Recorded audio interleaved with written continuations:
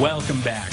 One of the biggest questions going into the offseason for the Huskers football team's offense was who's going to help out at receiver. Only two players really have any experience there. Freshman dynamo from last season, Wan'Dale Robinson, and J.D. Spielman, who's currently on leave of absence from the team, meaning Nebraska needed some help. Ask and you shall receive, as South Dakota grad transfer Levi Falck announced on social media that he will be heading to Lincoln to play out his final year of eligibility under Scott Frost. Falck brings plenty of experience at the FCS level with 70 career catches and a pair of touchdowns in 3 seasons. So while his numbers might not be overwhelming for the Coyotes, the 6'2", 205-pound wideout's experience could prove valuable for Nebraska's wide receivers room as they look to take a step forward and help out quarterback Adrian Martinez this fall.